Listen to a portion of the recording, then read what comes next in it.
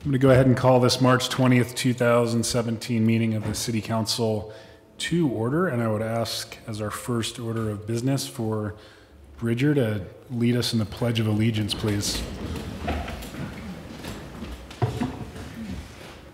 Pledge allegiance to the flag of the United States of America and to the republic for which it stands, one nation, under God, indivisible, with liberty and justice for all.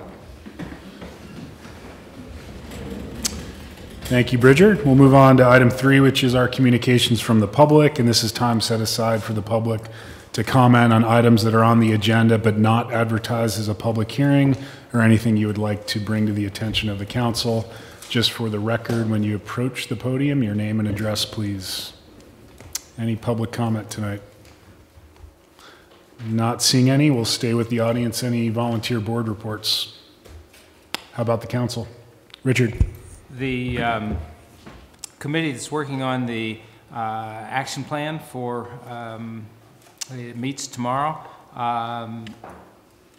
at 5 o'clock right here, City Council Chambers. Thanks, Richard. Any other board reports? Not seeing any. We'll move on to the consent agenda. Any changes or additions to the minutes from March 6th? Or can I have a motion? Move to approve the consent agenda. Second. It was seconded by Councilor Williams. Further discussion? All those in favor, please raise your hand. Those opposed, like sign. And that carries unanimously. Michelle? Which moves us quickly on to agenda item 6, which is our public hearings for this evening. And we do have 6 public hearings tonight. We will start with item 6A, which is a consideration of a request from Catherine Farber for a conditional use permit to construct an accessory apartment at 604 Summers Avenue. Bailey. Good evening. So the first one. So this is a request for a conditional use permit in order to construct an accessory apartment at 604 Summers Avenue. The property is zoned WR2, which is our 2-family residential district, and the growth policy does designate this property as urban. The property is currently developed with a single-family residence. The accessory apartment would be located above a proposed 2-car garage at the rear of the property. It would be an L-shaped garage, approximately 14 feet wide by 30 feet long, and would total 594 square feet. There would be an uncovered, unenclosed deck proposed off the apartment that would be about 12 feet wide by 15 feet long. The proposed garage would access the existing alley on the west side of the garage. The subject property is 6,500 square feet, so it does comply with our minimum lot size. It would be connected to all city services, city utilities. We did mail a notice to the adjacent landowners within 150 feet of the property on January 27th, and we emailed advisory agencies as well, and we did place a legal in the Whitefish pilot on February 1st. We've had no comments received on this project. Just kind of to hit some highlights in the criteria. The development proposal is consistent with the purpose and intent of our regulations. The project does meet all of our requirements. Additionally, the accessory apartment would meet or exceed the setbacks for an accessory structure. Currently, the plans that we had submitted do show the northern property line at 9 feet 10 inches, where the minimum required setback is 10 feet. And as a requirement of the building permit approval, they would have to shift the building slightly south in order to comply with the 10-foot setback. And that would be shown at building permit typically. The subject property, as I said, does comply with the minimum lot size and widths for our zoning, for the WR2 zoning. As I said, the accessory apartment and the garage would access from a private driveway on an existing alley, which is adjacent to 6th Street. They are also showing a direct access to the garage from 6th Street itself. And currently the plan shows the proposed access approximately 30 feet from the edge of the existing alley. However, we do have some comment from Public Works saying that the setback actually needs to be a minimum of 35 feet from the edge of the alley pavement. So they would have to shift it over just a little bit as well, but they do have plenty of room to do that. And that has been included as a condition of approval. Parking, they are required to show 2 parking spaces for the single-family dwelling and 1 off-street parking space for the accessory apartment. The proposed lot does provide adequate access to accommodate all parking needs on site, and they are showing 2 parking spaces within the proposed garage as well. The stormwater drainage would be reviewed at Public Works, by the Public Works Department at the time of building permit. If they exceed the allowable amount, they may have to do an engineered stormwater plan, but it all depends on their final proposal. Traffic impacts are anticipated to be minimal, since it does have an existing single-family residence, and it is located within the existing neighborhood, with similar uses. I'm sure you've all been seeing more of these coming around. The proposed apartment, as I said, would meet or exceed our setbacks. That would be confirmed at building permit. It does allow for adequate open space within the subject property to maintain that character of the existing neighborhood. It is a predominantly single-family neighborhood, and this use is not expected to impact or change the character of that area.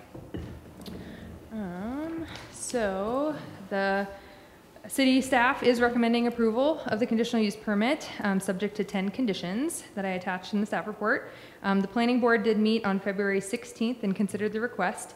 No members of the public spoke at that meeting, and the minutes were attached as part of your packet. Following the hearing, the planning board did vote unanimously 6-0 for approval, and they adopted the staff findings of fact and the conditions of approval. So I can answer any questions if you have any. Thanks, Bailey. Any questions for Bailey? Richard? In the packet, there was that question about a garage being shown on 6th, a garage door opening on 6th. Yes. Has that been resolved? What eventually happened there? You had some question. Yes, and I'm trying to remember what that was now. I forgot about that. Let me reread this minutes to remember. I'm sorry.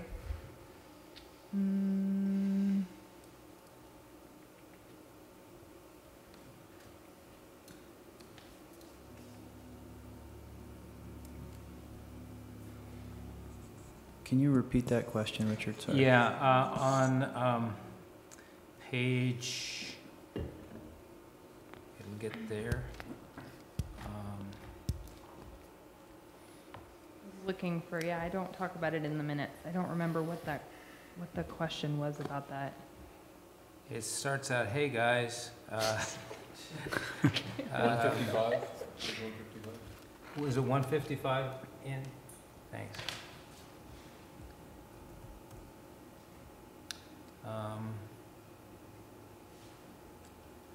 Sorry, the technology is.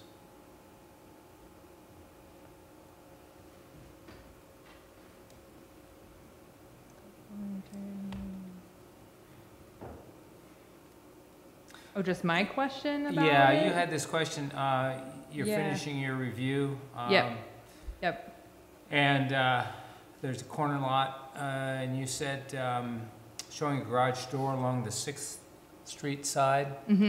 But they haven't shown a driveway. Yeah. Yeah, and that was where I just put a condition that if they do the driveway, it would have to be the 35 feet from it. Okay, which condition number is that? That is condition number 6. Okay. Yeah. So they could change their plan and end up getting rid of that garage door. They haven't submitted their building permit yet, so I don't know what their final plan would be. I would assume it's the same Okay. that I have. But Thank you. sorry about that. Further questions for Bailey? Not seeing any. We did advertise for what will be item 6A of our agenda. Any public comment tonight on this item? Not seeing any. I'll go ahead and close the public hearing and turn it back to the council for discussion or a motion. Richard? I'll go ahead and make a motion to approve WCUP 17-01 and the findings of fact plus 10 conditions as described in our packet. Is there a second to the motion? I'll second. Seconded by Councilor Sweeney. Further discussion? All those in favor, please raise your hand. Those opposed, like sign, and that carries unanimously. Michelle? Thanks, Billy.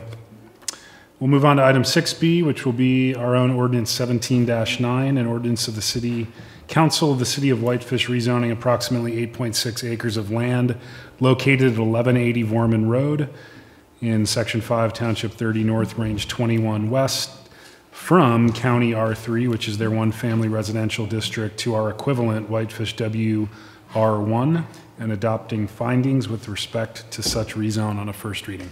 It's the Bailey Show tonight, so you Good. get me for That's all great. of them. We haven't seen you in a while. So, as the mayor said, the city is requesting a zone change on 2 parcels from County R3, 1-family residential, to City WR1, 1-family residential. The parcels are located along Vorman and Monaghan Roads. They're now located within the city limits. They total approximately 8.6 acres. The purpose of rezoning the properties is due to the adoption of Resolution 1704, which annexed the properties into Whitefish city limits on January 17th, and then Resolution 1707 on February 6th that corrected some typos. Since it's now within the city limits, we have to change the zoning from a county zone to a city zone. There's a comparison of the WR1 zone and the county R3 zone. It's on page 172 of your packet if you wanted to look at them. The properties are currently vacant. It is identified as urban on our city-county growth policy, and that does correspond to the WR1 and WR2 and WLR zones. We did mail a notice to the adjacent landowners within 150 feet on January 27th. We noticed advisory agencies and also published a legal in the Whitefish pilot. We've had no comments received at this time. We did review the request in accordance with our criteria for purposes of rezoning. I'll keep them brief since we've been going over these quite a number this last time. Staff is recommending approval of the rezone.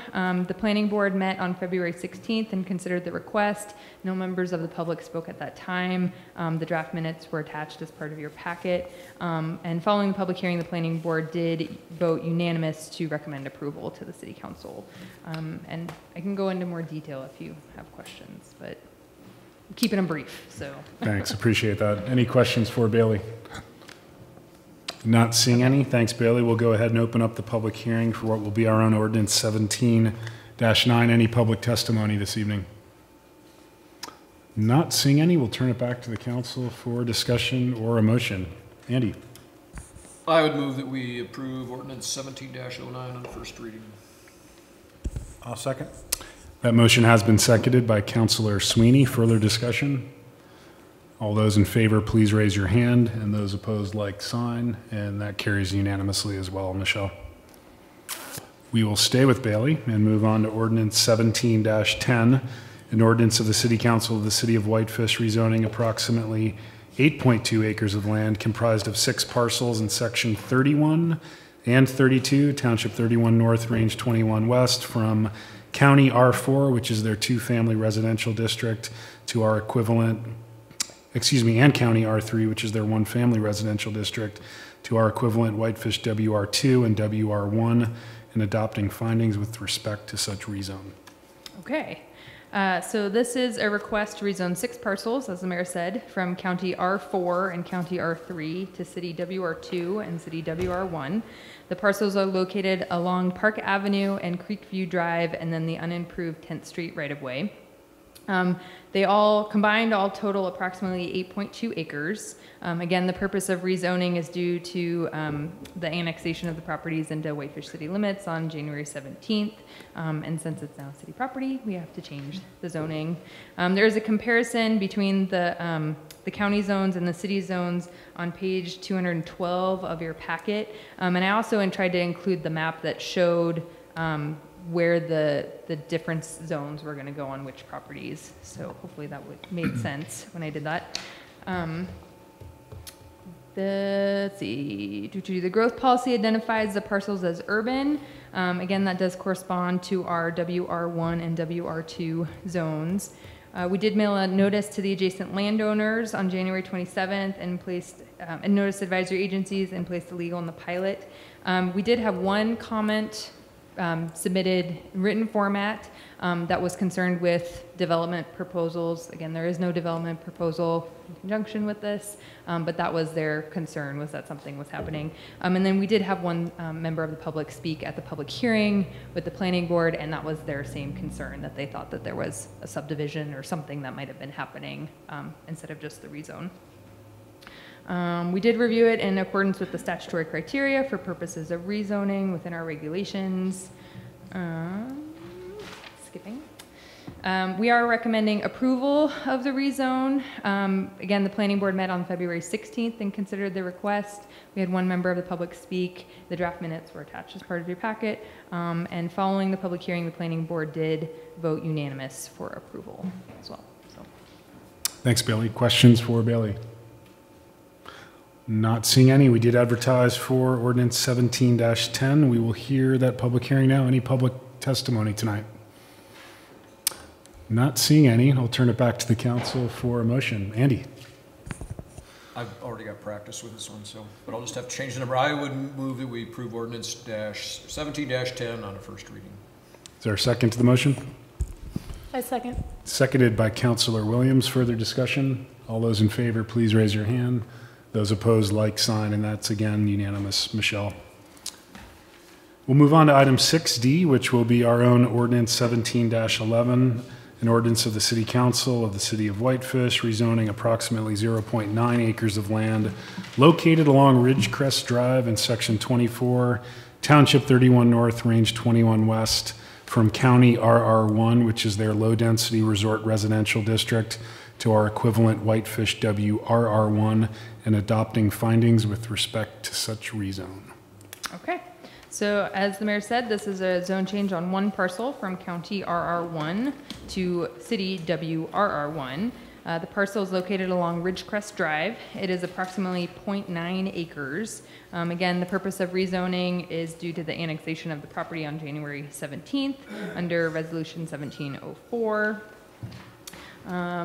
There is a comparison between the two zones on page 254 of your packet. The growth policy does identify the parcel as resort residential, and that generally does correspond to our WRR1 and WRR2. We did mail a notice to the adjacent landowners on January 27th, notice advisory agencies, and placed the legal in the pilot on February 1st. We've had no comments received on this project. We did review the project, or excuse me, the rezone in accordance with our criteria for rezoning of the property.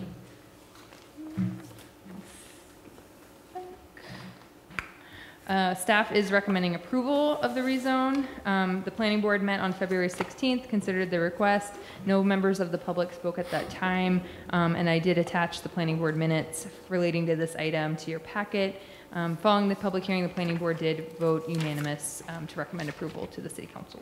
So, you can answer questions again. Thanks, Bailey. Any questions for Bailey? Not seeing any again. We did advertise for a public hearing, and we'll hold that public hearing now. Any public testimony tonight? Not seeing any. We'll turn it back to council for a motion. Andy. I would move that we approve ordinance 17-11 on a first reading. I second. That motion was seconded by Councilor Williams. Further discussion? All those in favor, please raise your hand. Those opposed, like sign. And that's again unanimous. Which brings us on to item 6E, which will be ordinance 17-12, rezoning approximately 8.4 acres of land located on Whitefish Lookout Road in Section 12, Township 31 North, Range 22 West, from County RR1, which again is their low-density resort residential district, to our equivalent Whitefish WRR1, and adopting findings with respect to such rezone on a first reading. Okay, so this is a zone change on one parcel, also including the adjacent Lookout Road from County RR1 to City WRR1. The parcel is located adjacent to Lookout Road. It is approximately 8.4 acres. Again, the purpose of rezoning the property was due to the annexation of the property on January 17th. And since it's on the city, we have to rezone the property. There is, again, a comparison between the county and the city zoning on page 293 of your packet. The growth policy does identify this area as resort residential on our future land use map, and this generally does correspond to our WRR1 and WRR2 zoning.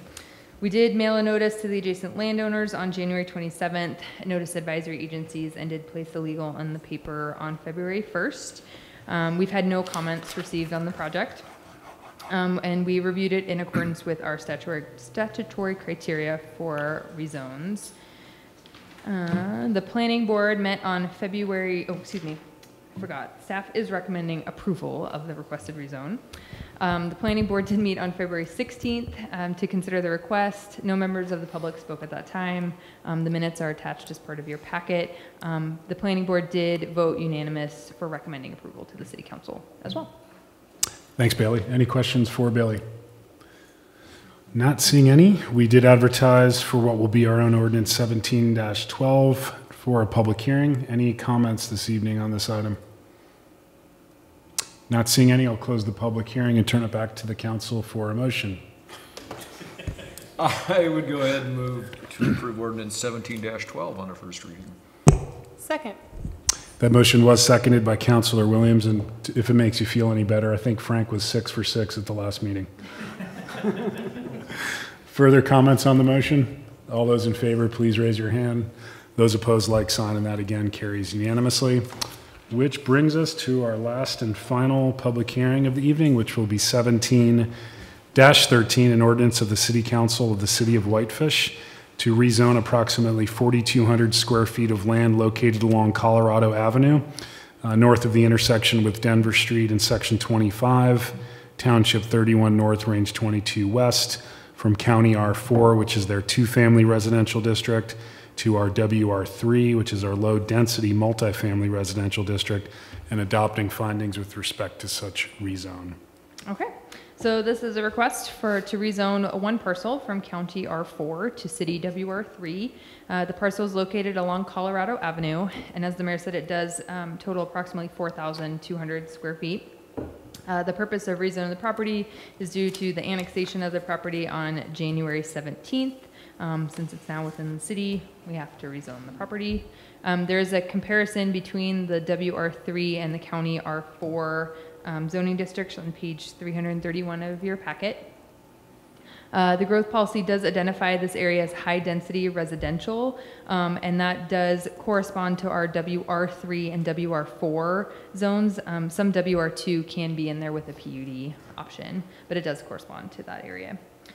We did mail a notice to the adjacent landowners within 150 feet on January 27th and placed a legal in the paper on February 1st. We had no public comments received on this project.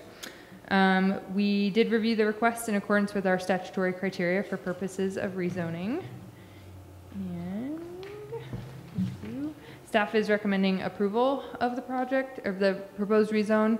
The Whitefish Planning Board met on February 16th and considered the request. As I stated, no members of the public spoke at the public hearing, and I did attach the draft minutes to your packet.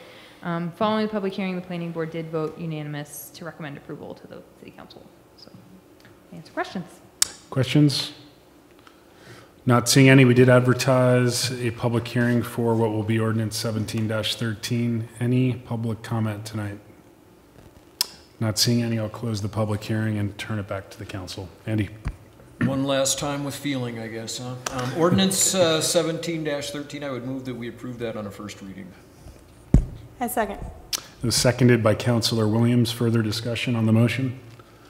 All those in favor, please raise your hand, and those opposed, like sign, and that's again unanimous. Michelle. Thanks, Bailey. We will move on to item 7, which is communications from Craig Workman, our Public Works Director, on what will be Resolution 17-14, a resolution of the City Council authorizing the city manager to apply for an individual variance from base numeric nutrient criteria to the Montana Department of Environmental Quality related to our wastewater treatment plant upgrade. Craig. Thank you very much. I feel like I'm interrupting the Bailey show. Well done, Bailey. Thank you for all of those fun reports. I'm going to direct you all to page 362 of your packet, which is where my staff report begins. I think it's no surprise to the council that DEQ is the governing body of the state of Montana that's responsible for putting together our water quality criteria, and this is the criteria that we are basing our new wastewater treatment plant on. Most of the criteria that DEQ puts together is numeric in nature, and they do this so that essentially they can govern the water quality of the receiving streams that all the wastewater treatment plants discharge to. When Montana first put together numeric nutrient standards for the state of Montana, DEQ did it by what they call ecoregion. And this was done in 2014. And Whitefish, being in the northwest portion of the state, falls into what's called the Northern Rockies ecoregion. And it's the most restrictive of the regions that they have. In fact, the nitrogen and phosphorus limits for this region are significantly lower than the rest of the state. They're set at 0.275 milligrams per liter for nitrogen and 0.025 milligrams per liter for phosphorus. And these levels are so low that they really can't be met by conventional wastewater treatment technology. So knowing that trying to treat down to these levels would create a significant economic hardship for communities, they put together a variance process. There is a general variance procedure that communities can go through. It was set after a very long and arduous public process. The process involved not only DEQ and the EPA, but also many individual communities. Whitefish was definitely one of them. John Wilson traveled to Helena on numerous occasions over the course of about 3 years to try and put these variance procedures together. When the procedures were adopted, Whitefish was able to fall into a category with a less restrictive nitrogen and phosphorus limit. And those came out in our last permit. In 2015, the nitrogen limit was set at 10 milligrams per liter and the phosphorus limit at 1 milligram per liter.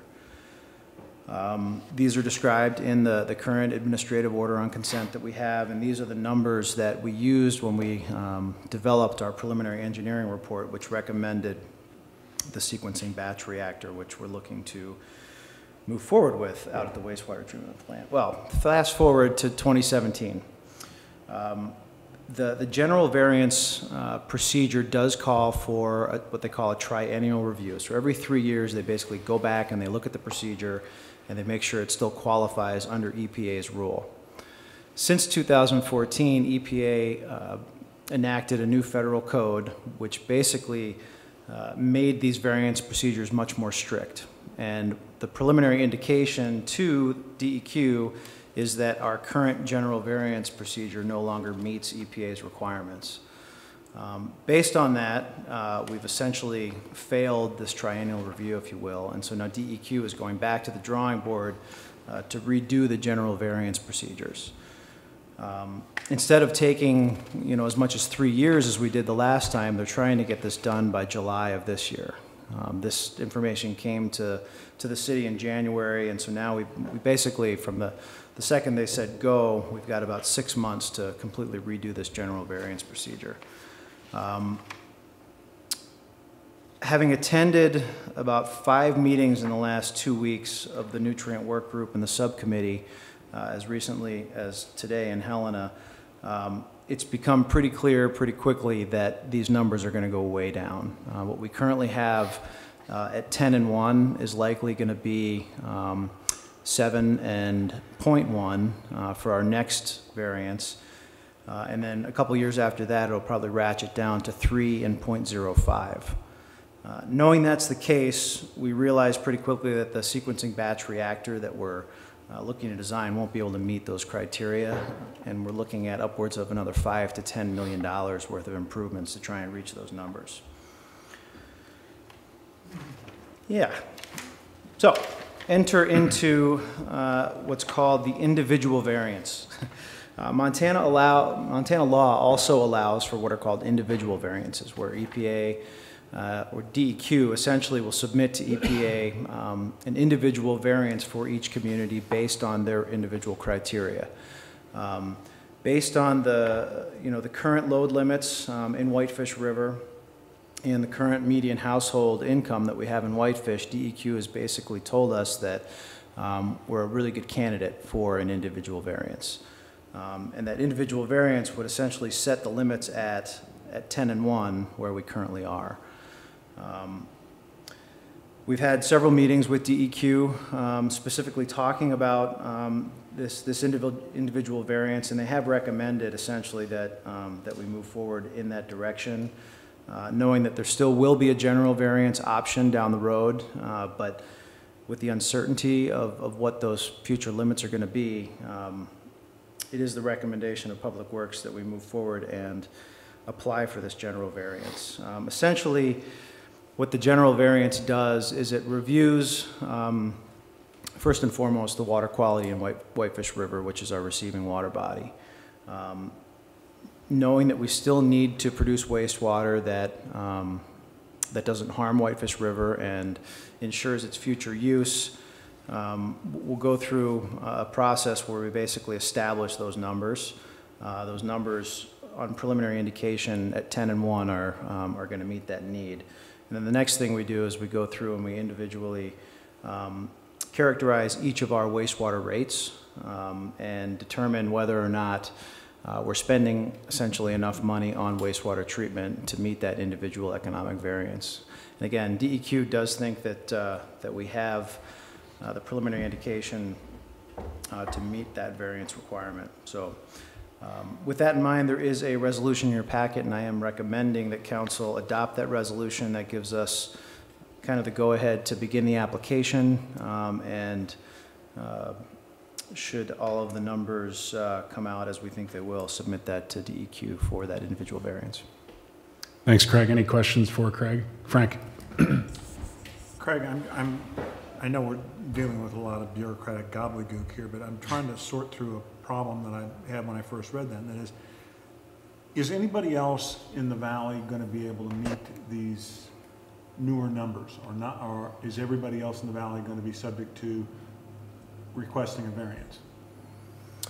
I'm thinking Kalispell with their wastewater system. Yeah, Kalispell currently has a mechanical wastewater treatment plant, and they have numbers that are more stringent than the numbers that we have in our permit right now.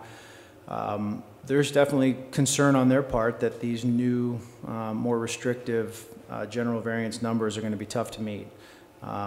They've talked about a number of different solutions to their individual problem when it comes to the general variance, one of which is to change their receiving body, which would involve quite a distance of additional piping to get their effluent to a different receiving body. But when you look at the dollars and cents to treat, your wastewater down to these restrictive numbers, projects like that, that used to be super out of the box are now almost more conventional than trying to add on, third and fourth stages to your wastewater plant that cost millions of dollars to install and, millions more to operate over the years. Assume this variance is granted, how long will it last for? Will we have to renew it? What is that process? Because we're going to create a brand new water treatment plant based on this variance, correct? Yeah, that's correct. The individual variances have the same triennial review process as the general variance. We'll go through the same process every 3 years where we basically look at how much money we're spending on wastewater treatment and how that compares to the median household income of the city of Whitefish. Our initial projections is that this individual variance will last us about 20 years. We think it'll be 20 years before the $17.5 million project before median household income will exceed that $17.5 million expenditure. Okay. Richard? So do we have to come up with a new design, or is the batch reactor going to be able to meet these criteria? The batch reactor will be able to meet the criteria that we'll get in the individual variance, the 10 and 1. Okay. We think that initial indications, although we're early in the design, we'll probably be able to get down to 8 and 0.8 or so. And so even if our individual variance limits go down a little bit, we'll still be okay. But likely 20 years from now, we'll be looking at adding something onto that wastewater plant. Is DEQ the sole reviewer of the individual variance request, or does it get kicked up to the EPA? Yeah, no, it still goes to EPA. EPA is really the final signatory body on Out any of Denver? variance. Yeah, Region 8, Denver. And so I know we're underway with final design and engineering. What's the response time on this request? And are we going to be doing engineering that we're going to have to, undo if they indeed deny this request? No, we've basically put a hold on the engineering at this point, and DEQ is well aware of that. Whitefish is, I believe, the only municipality in Montana that's really kind of stuck in this catch-22 at this point, where literally we submitted the PER 3 months ago. Right. And in the review comments of the PER is when this came to light. And so, although I think DEQ had some preliminary indications from EPA last fall that, that the general variance wasn't going to be accepted by EPA, it didn't really come out until they were reviewing our PER. Okay. So that being said, DEQ is well aware of the fact that this is likely going to extend our deadline. We've spent the last 8 weeks, when we were supposed to be getting into heavy design, basically, attending nutrient work group meetings and talking to subcommittees and sort of forming our own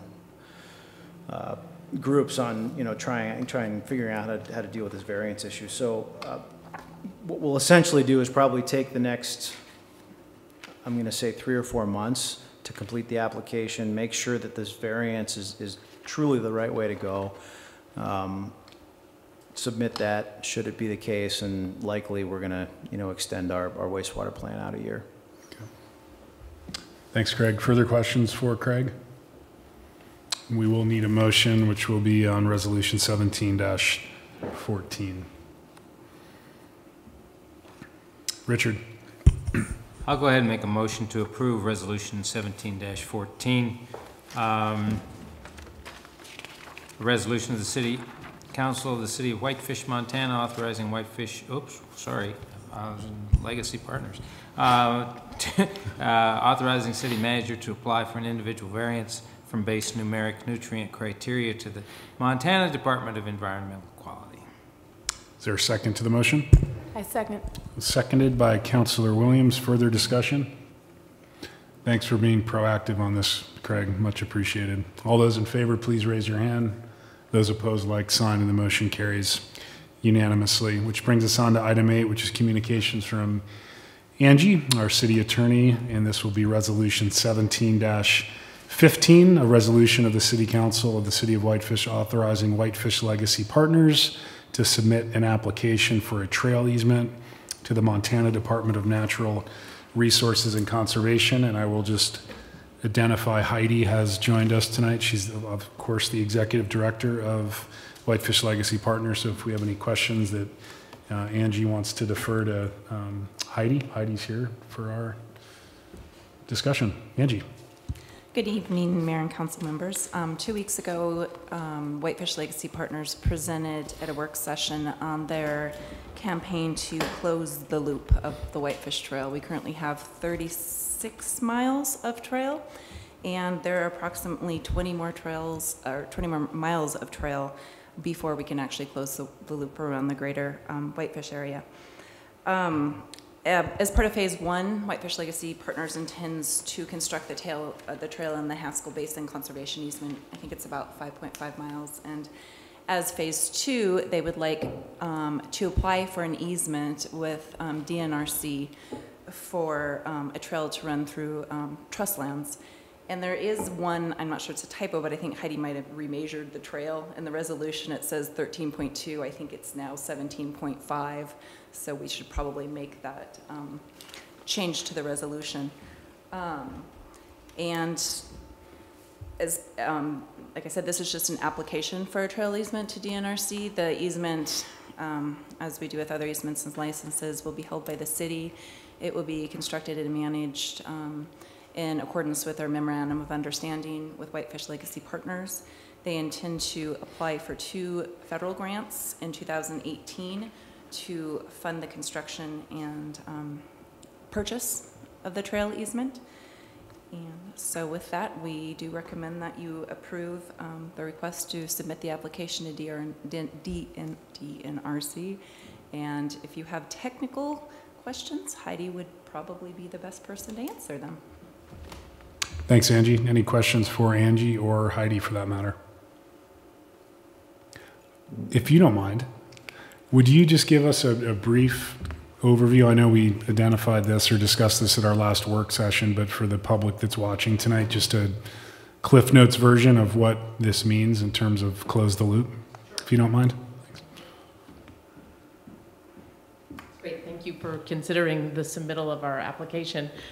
Basically, the idea is we would like to connect the existing trail that's out at Beaver Lake's north connection. There's a sort of a small trailhead and parking area there, and the trail corridor would continue on state trust lands down to the railroad tracks. And then we have to partner with Burlington Northern Santa Fe Railroad to build a bridge across the railroad. And once we get their support in that, then we'll be back on state trust land and we'll be in the Swift Creek subunit. And the trail then will go on an old road. There's a lot of descriptive information in our application, but there's a combination of old road and road to trail conversion as well as new trail construction.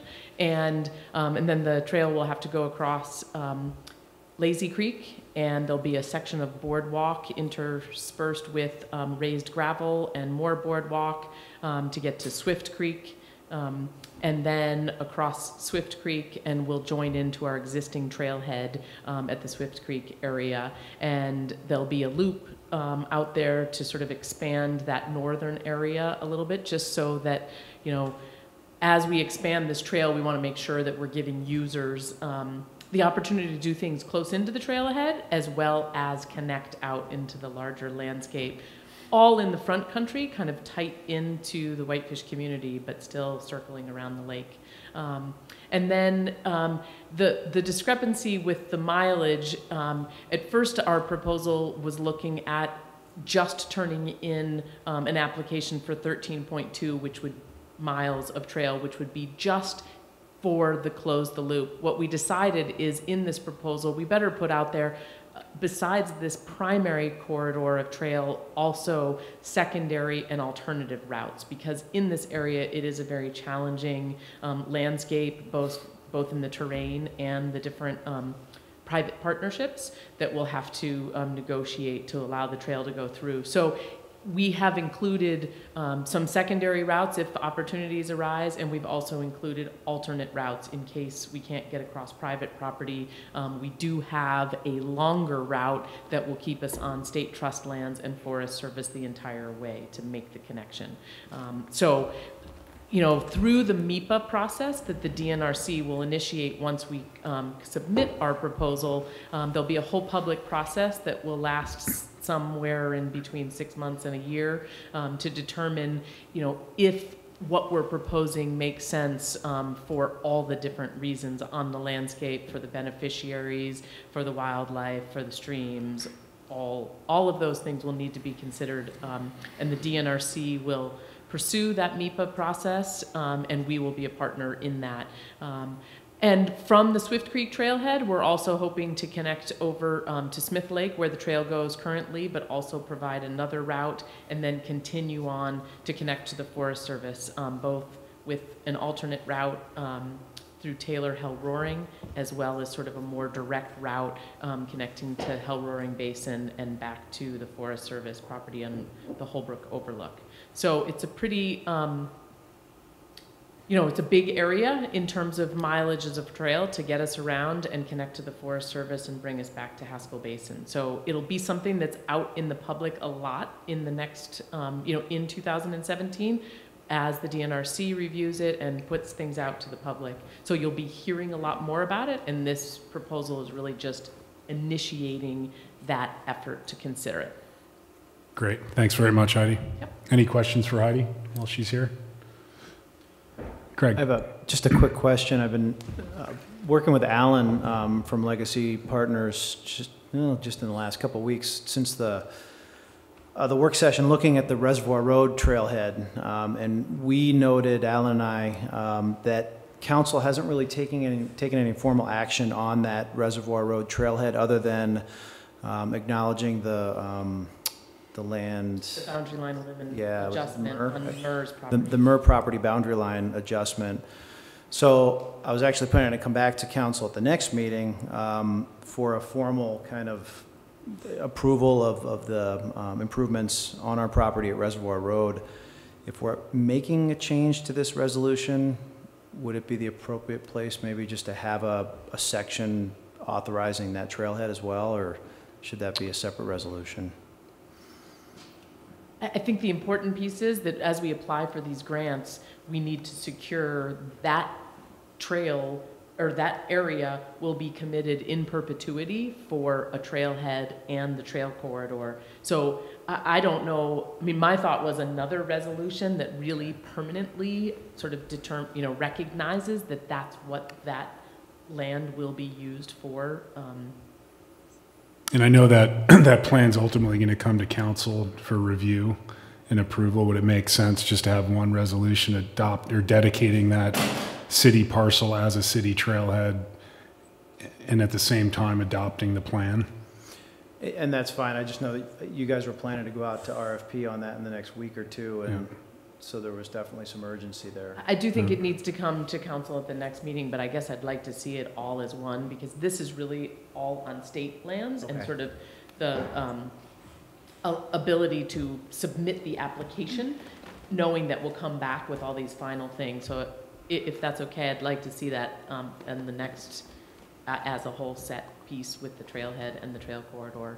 So we can just conceptually approve the trailhead design at the next meeting as well, right? That's right, Yeah, because okay. I think that, the things that we presented at the at the work session was this application in draft form, and then we also presented that trail plan. So having that be sort of a formal resolution that comes back to your next meeting would be great. Okay. There's another big partner in the room. Dan, I just wanted to thank Winter Sports Incorporated and you in particular for your help in securing what will hopefully be the trailhead off Big Mountain Road, and your commitment to making sure some form and fashion of this trail system's a reality. So I know you guys are a big player, and we certainly appreciate it. Thanks, Heidi.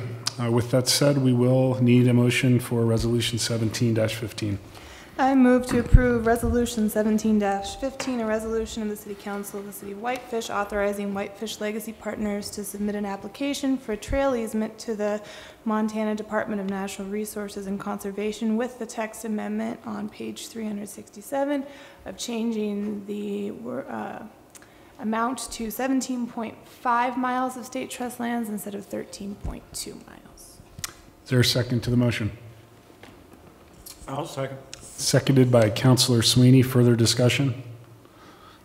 All those in favor, please raise your hand. Those opposed, like sign, and that carries unanimously. Michelle. Thanks, Angie. Thanks, Heidi. We'll move on to item 9A. You have Adam's written report enclosed with the packet. Any questions for Adam from the council? Adam, anything additional to report on? Yeah, excuse me, I just wanted to make sure everyone was aware that the RFP did go out from the Chamber of Commerce on the affordable housing. So their goal is to, I think they're due by beginning of April, and then towards the end of April, they want to secure a contractor. So we should have things in full swing by the end of April. So hopefully that'll go really well for us. Great. Thanks, Adam.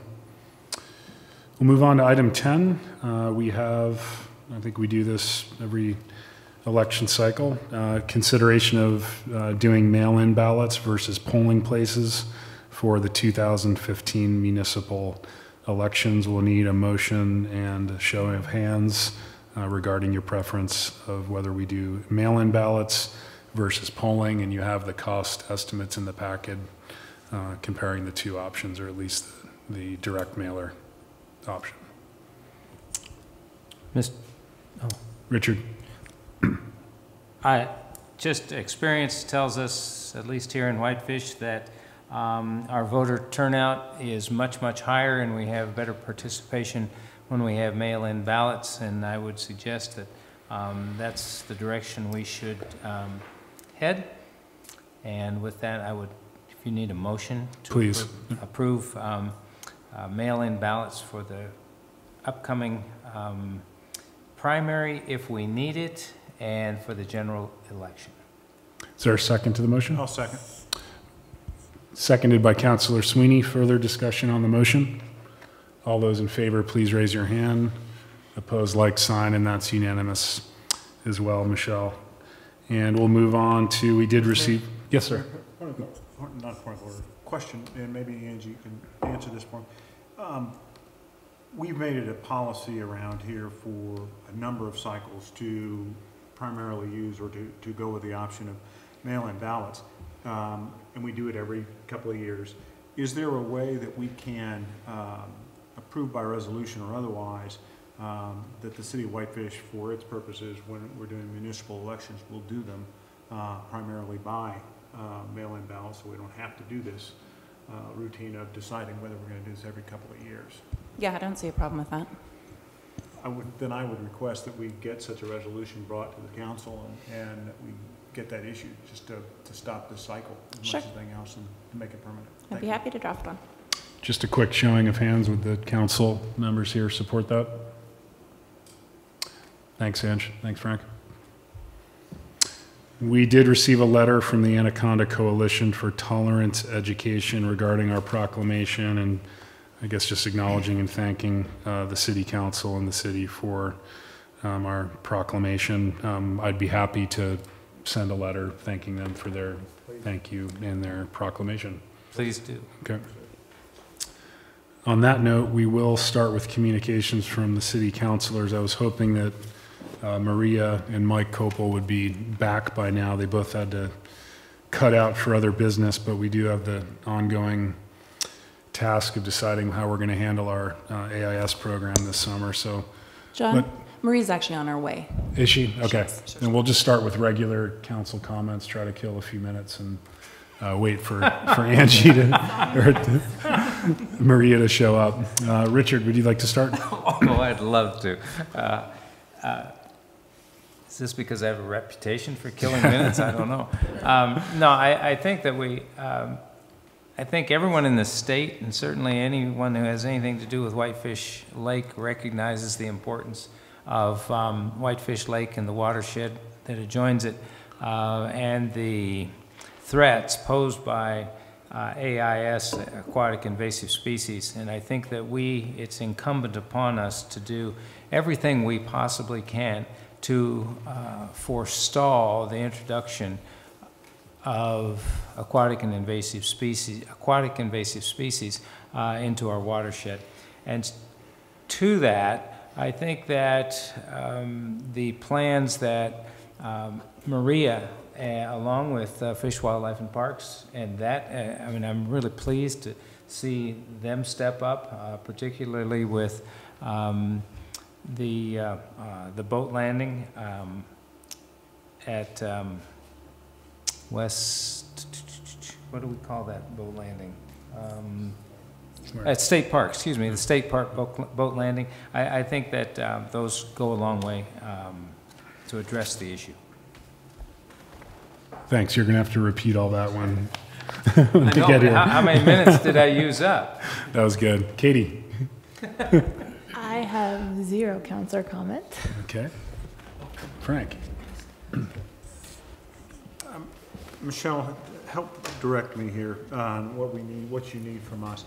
I'm going to talk a little bit of one of the requests that I've got for the council is that we do whatever we need to do through either some formal motion or otherwise to proceed with the consolidation of our animal licensing, dog licensing with the county. There's no reason. I think we took a step maybe 2 years ago or a year and a half ago suggesting that whatever we could do to make this a county-wide problem, let's just do that.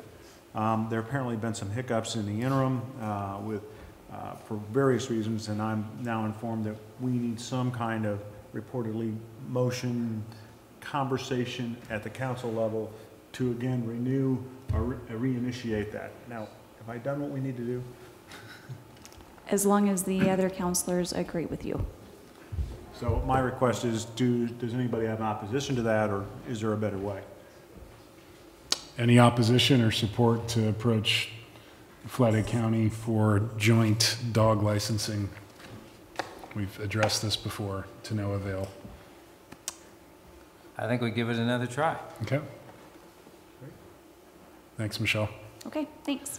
I'm going to try to hold off just a few minutes for Mike to arrive as well. He indicated he was coming back. So maybe what we can do until Mike arrives is, since this will be a city ordinance, you have a model ordinance that Angie and Maria worked on related to establishing an AIS prevention program. So perhaps if counselors have comments, questions on the model ordinance, we can begin with that item. I know I have a couple questions myself. I will start then. On the bottom of page 2, which is under section 13-5-4, watercraft inspections and decontamination, we identified that the city can appoint agents or city personnel to inspect watercraft prior to launching. Any watercraft that's found with indications of AIS shall be required to undergo decontamination procedures or quarantine prior to launch. We can require online certification, et cetera. You have the language in front of you. Do we need to add language specifically targeting ballast tanks? Or is this adequate? Actually, John, we handle that. Maybe. Under definitions? So if you go to prohibitions, no person shall launch any high-risk watercraft into Whitefish Lake without first having the watercraft decontaminated. And we identify high-risk watercraft as including but not limited to ballast boats or Great. boats with ballast bags or interior water holding compartments. So in 13-5-3-E. So we are requiring a mandatory decontamination of ballast boats unless they can provide proof that the watercraft wasn't launched in any body of water for the preceding 6 months, and that would cover instances where it sat in storage for 6 months. Okay. And then we define high-risk watercraft at the top under section 13-5-2-C. Correct.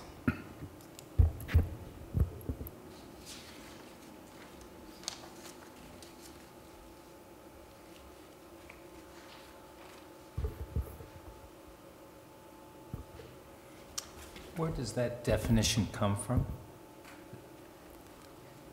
Anybody know? Actually, it was provided by Whitefish Lake Institute. Okay.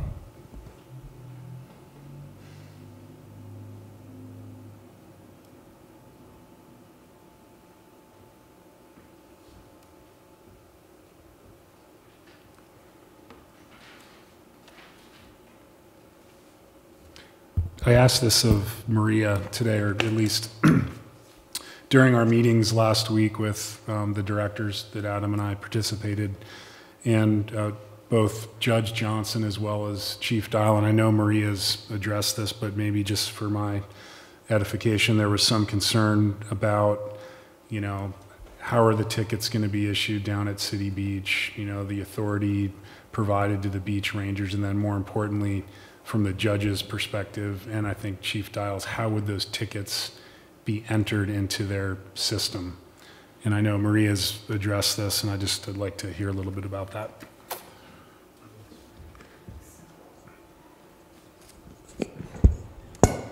We held a meeting with Christy Curtis and Bridger Kelch and Carla and Chuck Stearns, Carla Belsky, Chuck Stearns, and we discussed civil citations not only out at City Beach but also at the City Hall parking structure.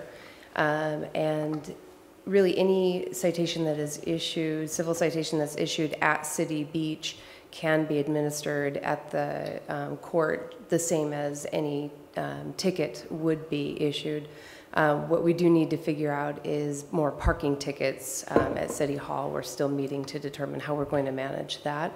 But a civil citation at City Beach will be handled just the same as any regular ticket would be handled, as if a police officer handed to an individual. The court Okay. can process it just the same.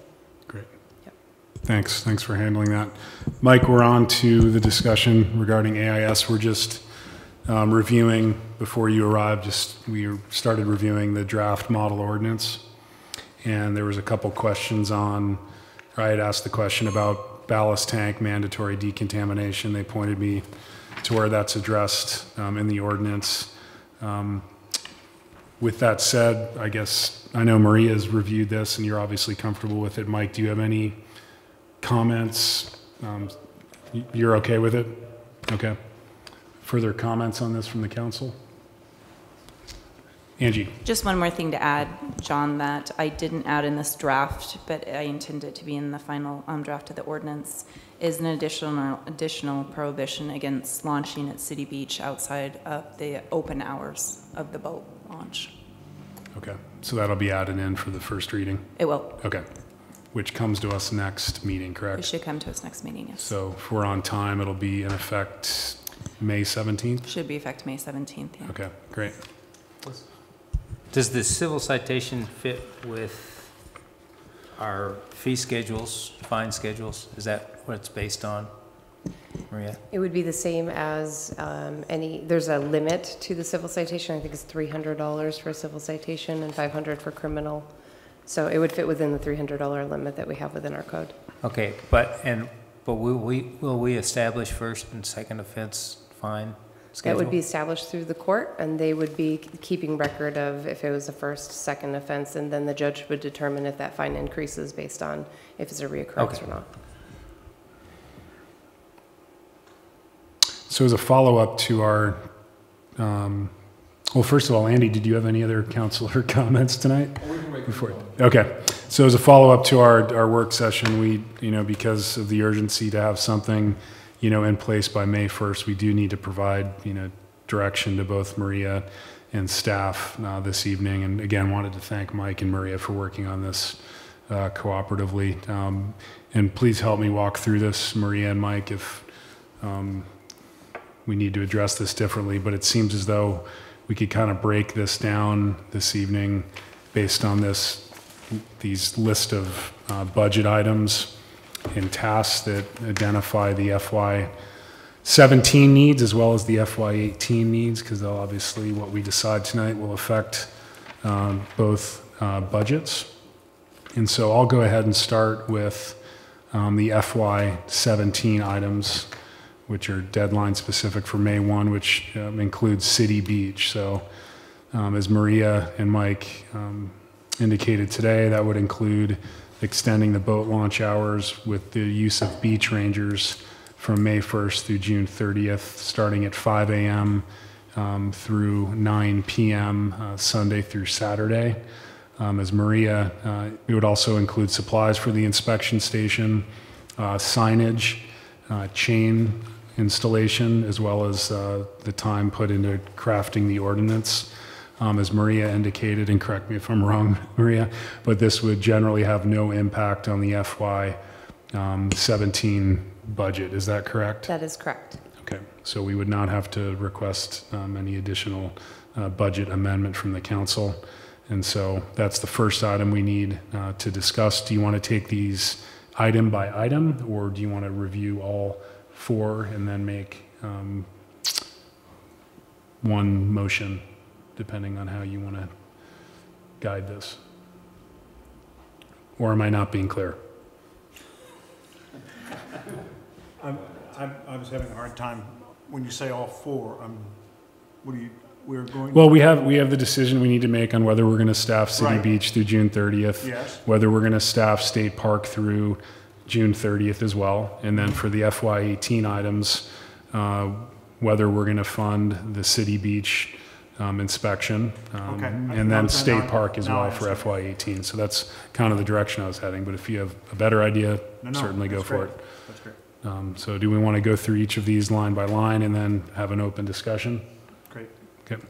So again, the second would be State Park funding for FY17, which would be again May 1st through June 30th, staffing from 7 a.m. to 10 p.m. This would possibly require a budget amendment if we were to redirect cash reserves from the Parks Department, or a second option would be to direct funding from the water utility, which I understand would not require a budget amendment. Is that correct, Adam? Just through the end of 17. That's right. Okay. So that's the second item, whether or not to fund State Park through June 30th. Moving on to FY18, which starts July 1, again, continuing the same program at City Beach, which according to Maria really has no impact to her budget, given the reductions in the number of lifeguards, et cetera. And then secondly, if we want to fund State Park, it looks as though that total cost would be about $44,470. Mike indicated there's a $18,000 DNRC grant that we've been awarded, or the Institute has been awarded with the city.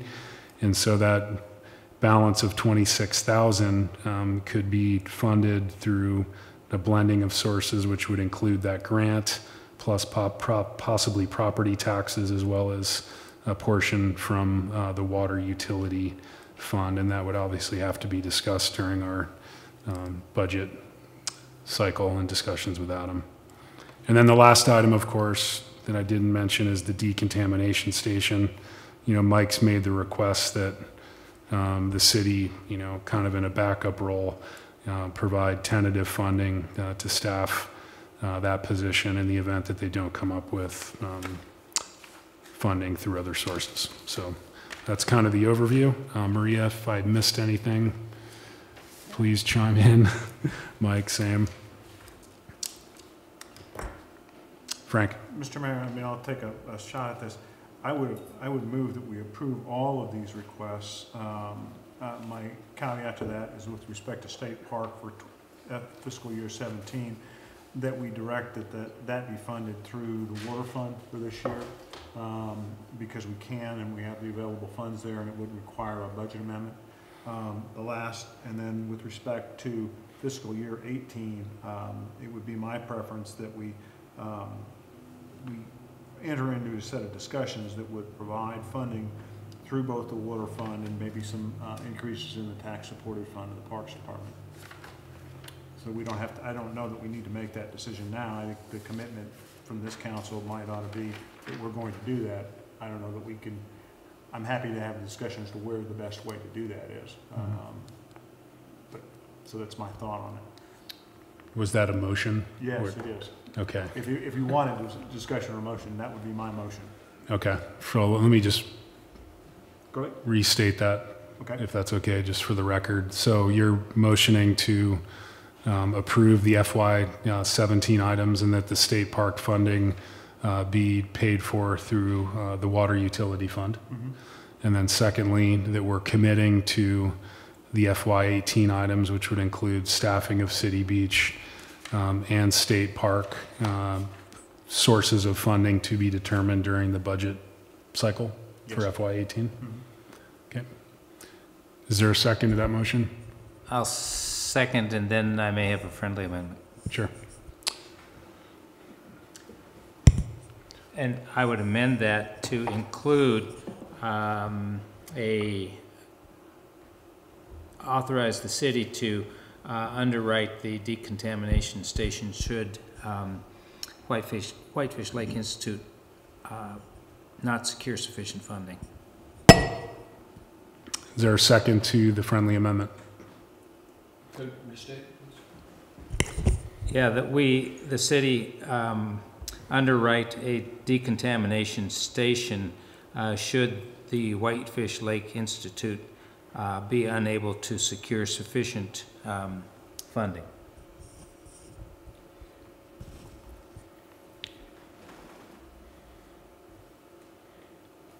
Like that friendly amendment fails for lack. Frank? I'll second. Yeah. Seconded for discussion. Yeah, certainly for discussion purposes.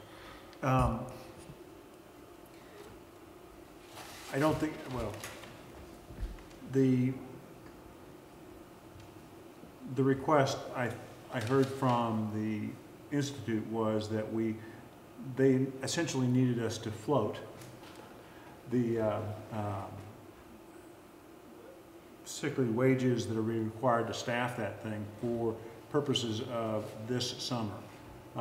And it wasn't, I don't know that, so to the extent we're going to approve this, I think we need to understand or describe what the request really has been. It's not that we fully support or underwrite it totally, it is simply that we provide the float so that they can staff this thing on the basis that they proposed for the summer, knowing that their income that will be generated from that station, its other funding, may not be quite as regular as the incurrence of the wages that are required to staff it. So I'm not sure we're trying to underwrite it completely, and I don't want to, we're not writing an open check here based on that request. I'm happy to support this under those circumstances. Katie. I have a quick question. Are you talking about the contingency fund of, I think that was of $7,500? Is that what you're indicating? I think that's right. Is that the correct, Mike, is that the correct number?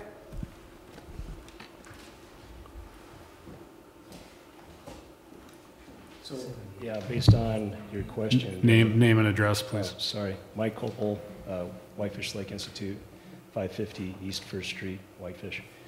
Based on your questions during the work session, I went back to the office and found in the budget 2 items that need your attention. One was, I think Frank asked me, what does this mean? How much more money? And the first is through education and outreach. Now that Lori's completed the communications plan, that budget, based on her estimates, has increased by $6,000, and so that would be a consideration for fiscal year 17, so that we could produce those educational outreach materials. What's that dollar amount? $6,000.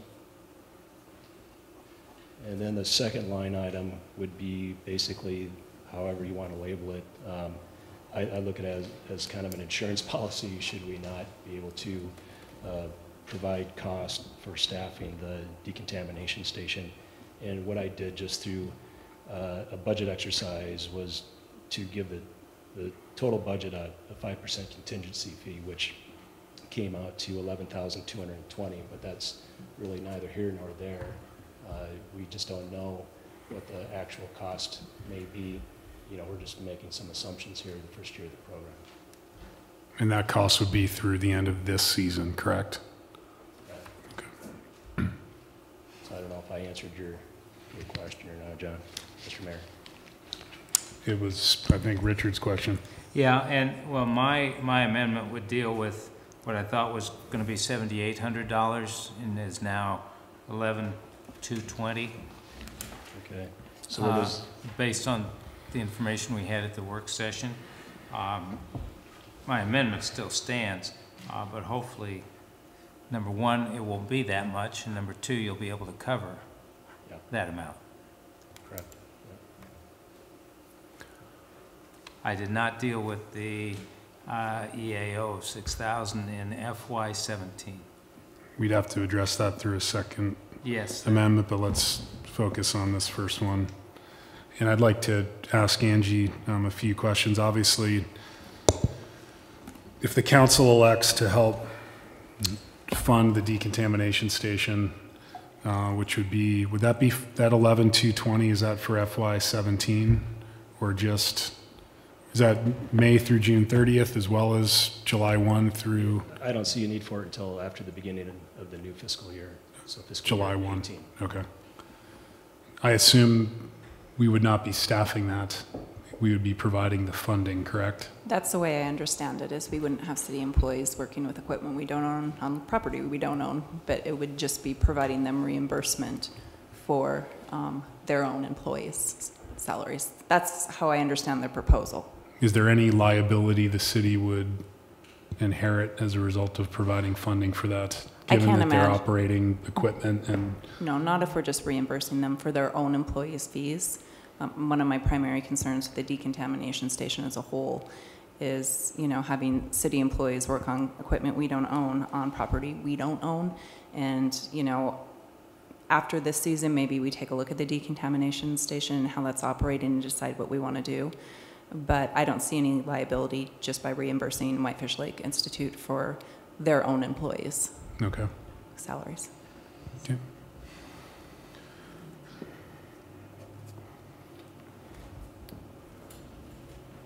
I'm going to call on Adam. You're probably going to state what I was going to, but go ahead. All right. Hard part is I'm sitting here. I know I'm new. How much do I speak up? How bold do I be? But I want to make sure that, again, whatever is decided will be great. Staff will make it work. But I want to make sure that the council understands that city staff and everyone that has worked on this is unanimous in the belief that we can do this with one inspection station at City Beach, that we do not need the second one. And as we've learned tonight, if we do that, it'll be budget neutral. We don't have to worry about tapping into the ratepayers' pockets in order to make this work. And I also want to point out too that every boat will be inspected with just one station. By adding the second station at State Park Road, or at the state park, you don't inspect any more boats. So we can inspect all the boats for budget neutral, or we can still inspect all the boats for an additional 45 plus maybe floating money. Either way, we're inspecting all the boats. So I think what the issue is here, do we want to add the second inspection station for the convenience of the boaters? That's really what's happening. Because we're still going to inspect all the boats, they just may come down. And so for convenience, I mean, they may have to go from State Park down to City Beach or directly to the decontamination station, which may more likely be the case depending on the boat and this, that, and the other. But it is of the belief that staff can handle all of it down at City Beach. So I just want to make sure that everyone knows what the staff recommendation is. The fact that in either scenario, all boats will be inspected. So I would say that, hey, if State Park really did much better at protecting the lake, then that would be great. But it doesn't do any better at protecting the lake. All boats will be inspected before they enter the lake, at least for those two. Now we see in some of our notes from earlier, there's several launch points that, that aren't, owned by us or the state park. That could be an issue down the road. But I just wanted to make sure that that was known.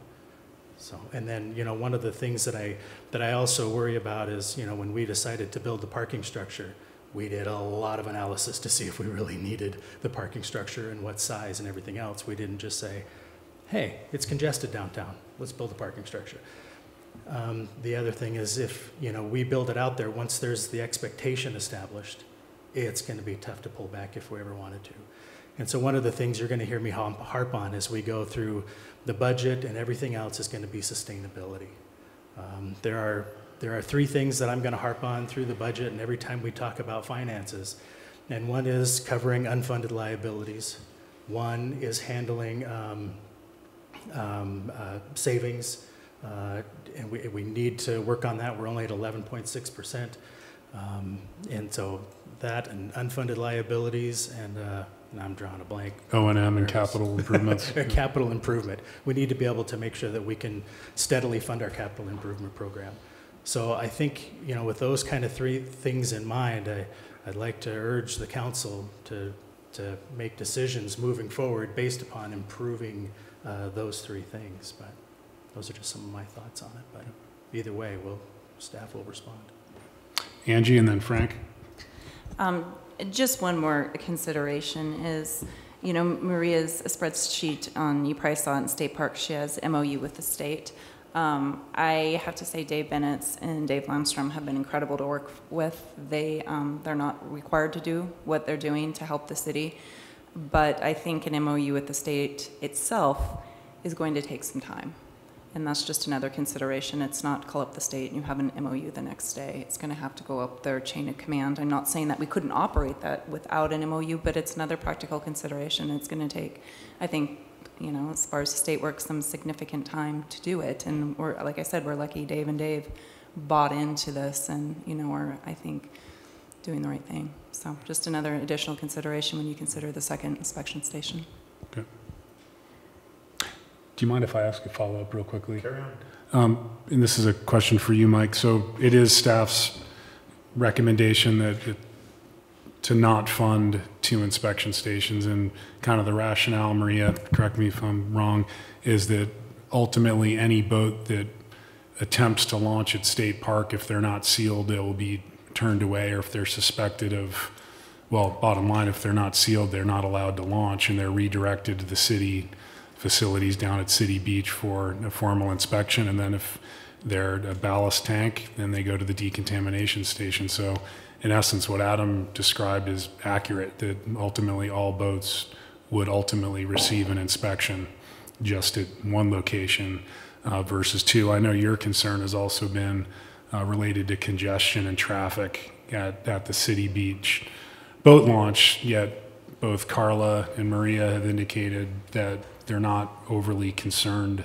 with that, particularly when you look at the state program, which is basically now establishing inspection stations at all of the major, highways entering Flathead Valley. So in theory, we should see a lower number of vessels requiring inspection. And that's been staff's rationale. To Adam's point regarding the finances, he's also, spot on. And as we'll see in the budget cycle, we have every department coming forward this year with staffing requests. And ultimately, all this boils down to is property tax increases in part to help fund all the demands on our government. So can you respond to that? And I know you probably have a contrary opinion to staff's, and I think that's healthy, but I think it's important for us to hear from you as well. Sure. Well, we're definitely willing partners no matter what you decide. But I think if you go down that road, you're going to assume a level of risk, a level of program risk. First of all, we don't know exactly what the state's plan looks like. So they're talking about a SEAL program. They're talking about increased inspection stations at the borders and along the Continental Divide. But none of that's been formalized to this point, so that's an assumption. We're also making some assumptions on the amount of watercraft going through City Beach. We just don't have the data at this point. We have some user data from the last couple of years from Memorial Day to Labor Day, but we don't have anything from State Park. All we know is they have approximately 100,000 visitors, and of that we don't know how many are boats. So either way, whatever decision you make, you're making some assumptions, and I just wanted to point that out. This is the first year of a complex program, and so I'd hate to see it really decrease the user experience when we're trying to foster and implement this program. And ultimately, the program will only be as good as the weakest link. And so, for instance, if the state does approve a SEAL program, we still have a single lane at City Beach, and we might have a number of boats with seals, but if we have some in line that need an inspection, the boats behind them, even though they have a seal, are going to be waiting in line. So there is that potential bottleneck effect at City Beach.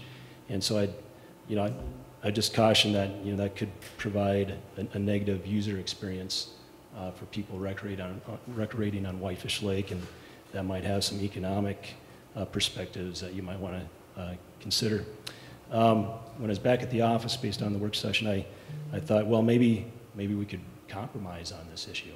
And so, maybe it's something where we funnel everybody through City Beach in May during the slow period, and then we ramp up State Park, June 1st to August 15th during peak use, and then we go back to just City Beach for the remainder of the boating season.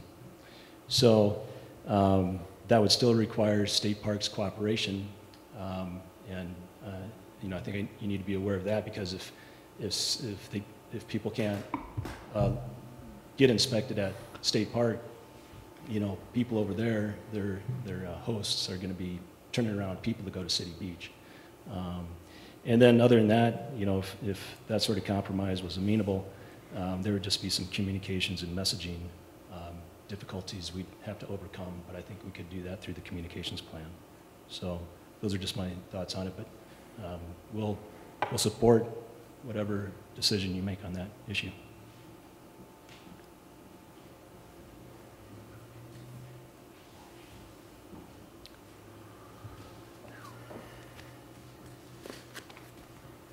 Any follow-up? No. Okay. I guess the only thing that I would say is I'm always willing to compromise. My thought is, though, that during May and June, that was my belief of when we would probably see the most amount of seals because boats are coming out. They haven't been sealed yet. I'm sorry, it'd be the time that we see the most amount of inspections because no one has the seal yet. They haven't been, we haven't been putting it on as you're leaving the lake. Ballast boats haven't been decontaminated, so I actually see the May and June as probably being fairly busy times. And I anticipated that actually when it was our tourist season, it would slow down because if they were going through the state inspection, they're traveling from a distance, they're going through state inspection, they have a seal at that time. So I'm anticipating it might be busier May or June, but again, we don't have any, we haven't been through it yet, so we just don't really know. They're all assumptions, like Mike said. Katie.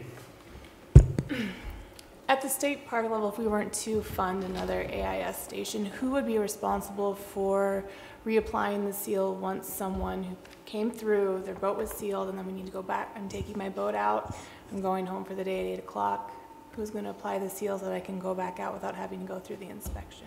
We would have to, I don't have confirmation from State Park if they would reapply the seals. They will inspect the seals. I'm assuming that they would reapply them as they came out, but they would only be able to do that when they were staffing it. And they're not always, they don't have people always at their boat launch.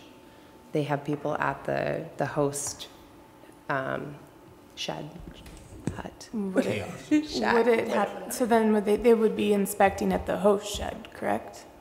Yes, that's where the seals would be inspected at that time. Okay. Yeah. Richard. Then that brings up the 4th of July issue. If City Beach, nobody can launch at City Beach on 4th of July. Currently. That's a big boat day. I think that's probably more of a policy decision than really specific to our AAS program. But I think we'd have to deal with it. I see Angela's got her hand. Angie? So Marie, would we still inspect on the 4th of July at City Beach, even though we're not allowing them to launch at City Beach? Like John said, it would be a policy decision if we felt that that was needed and necessary. I'm sure we could implement something for that day in particular.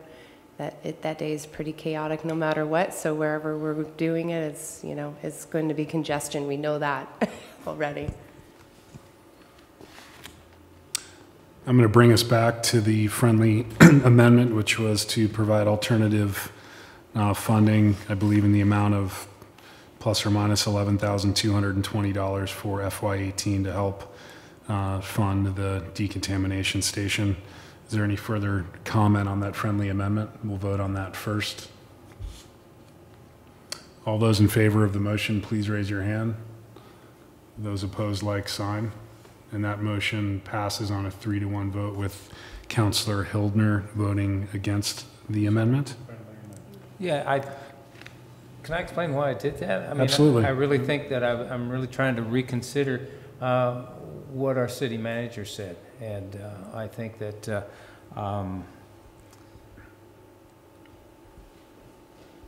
maybe we ought to really be taking a look at, you know, and making sure that all boats are inspected at a reasonable cost. Okay. Frank. May I?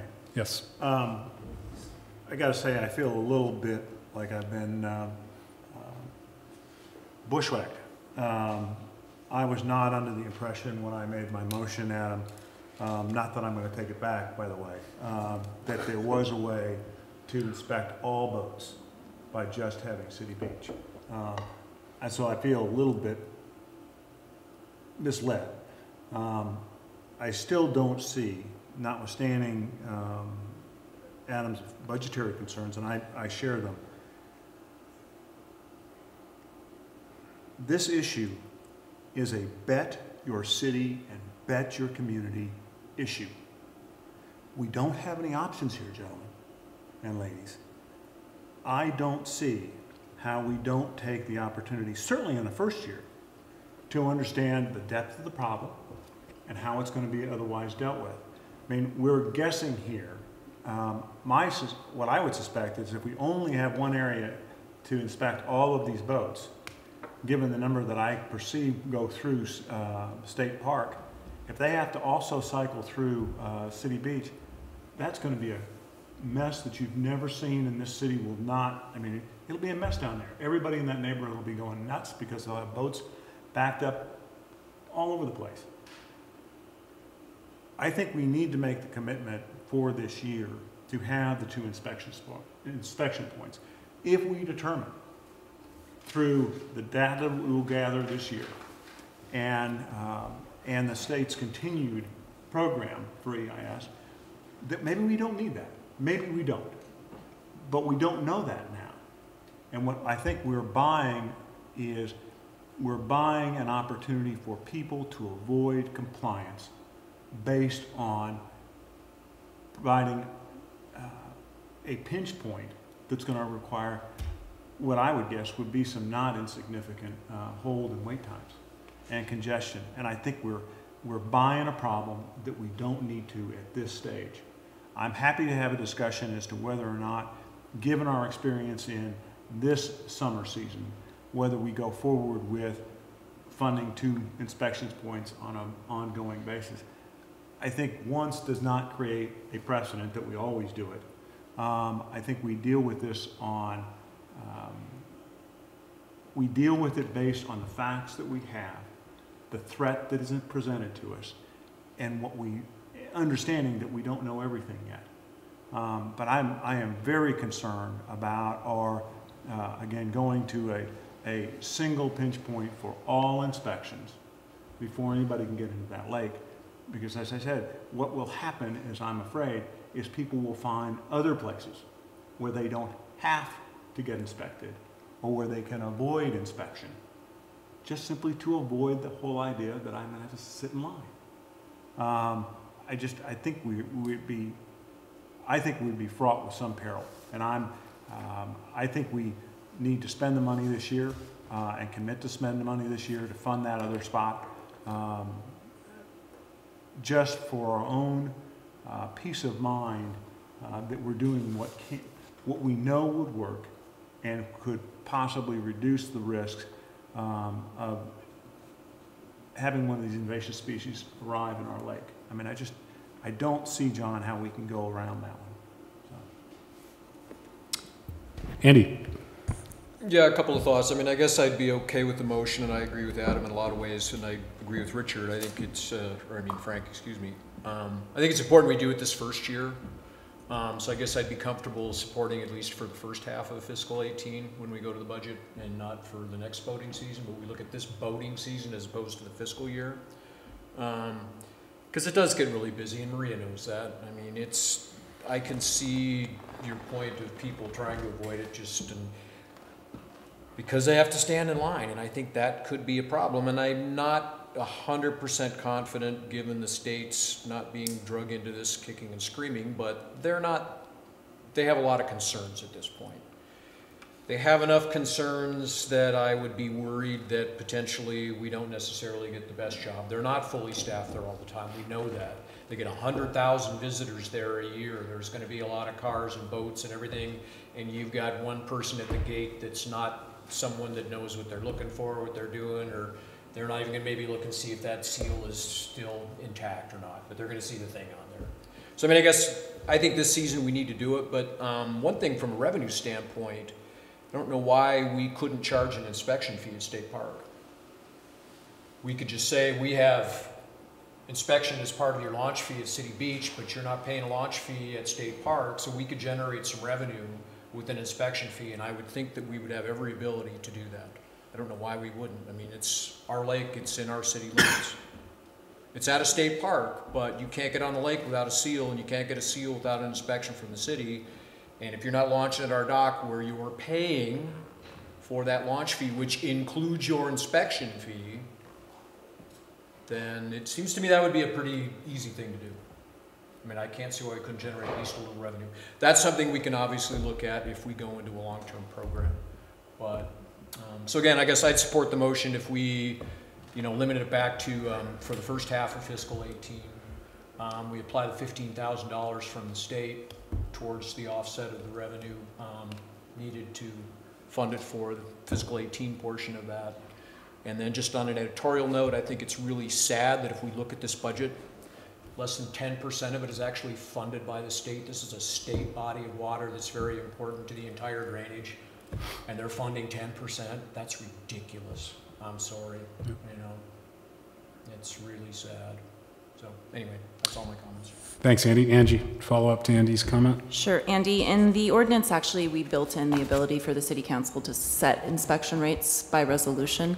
So that might be something you can look at in the future and, you know, basically say, hey, City Beach, your launch fee includes your inspection for inspections done by city personnel at, you know, State Park, then you can charge the boat owner. That's how I thought of it. Okay. Okay, and I wasn't sure if you were talking about charging the state itself an inspection fee, and, you know, I don't think you'd ever get that, but I mean, that's something you could look for going into the future, for charging for the city, you know, beach ranger or the inspector's time at State Park, you know, something minimal, but it might help you recoup some of the cost. Frank, to Andy's point regarding just evaluating the first half of FY18, meaning this season, can we imply that via your motion? Is that okay with the second? Absolutely. Yeah. Okay. And I think my comments earlier support that. I mean, I'm very concerned about it this year. Okay. Very concerned. Before we vote on the original motion, there was one additional request, and the reason I bring it up is because it was brought up, and I don't really want to be here in 2 weeks or 4 weeks having this discussion again, but there was a request for the communications plan to the tune of $6,000. Is this something the council would like to consider as a friendly amendment to the original motion? Certainly. Is that a motion? That's a motion. Is there a second to the motion? Second. Motion has been seconded by Councilor Hildner. Further discussion on the friendly amendment? Katie? I think that if we are going to go through and spend all of this money on the program, we need to make sure that we are getting the word out to as many users as possible. As a boat user myself, I still struggle following all of the rules and regulations, and I think that public outreach is going to be paramount for the success of this program. Furthermore, by adding the second station, that will help with a little bit of the user pain, because it already is going to be a little more difficult to kind of go through the rigmarole of getting your boat launched for the first time. But if we can work through for this first fiscal year as a test, as a pilot system, and see how it goes, I'm comfortable with spending the little extra cash. Thank you, Katie. All those in favor of amendment number 2, please raise your hand. Those opposed, like sign, and that passes unanimously. Michelle, which brings us back to the original motion as amended. Further discussion? All those in favor, please raise your hand. Those opposed, like sign, and that motion carries unanimously as well. And I just want to give a big shout out to Maria, staff, and the folks at Whitefish Lake Institute. I know this wasn't an easy path to navigate, and it's the first year, and there's always going to be bumps on the road, but we do the best that we can. And at the end, it's all about, you know, protecting that gem that we call Whitefish Lake. So let's hope for a good inspection season. Let's get some data and see how we can adapt this program into the future. So I want to thank you both in particular. We're back to councilor comments, and I think we're with Andy. This has absolutely nothing to do with city business, but I need to say it anyway. When I was in Vietnam at work last week, which is why I missed the meeting, but anyway, something that's very important to people there is the celebration of passing of a loved one, particularly a son for a father. And so I was at 2 of those celebrations while I was there.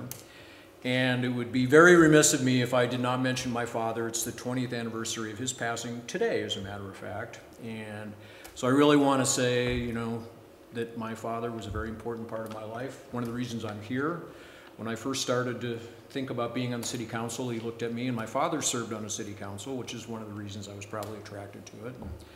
He said to me, a fool in his time are soon parted, was his first words to me.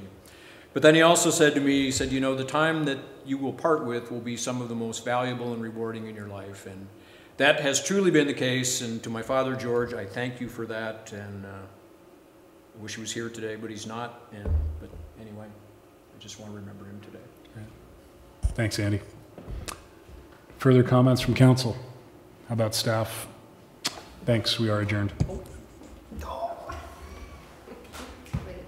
I just want to announce that the city of Whitefish now has an IT professional.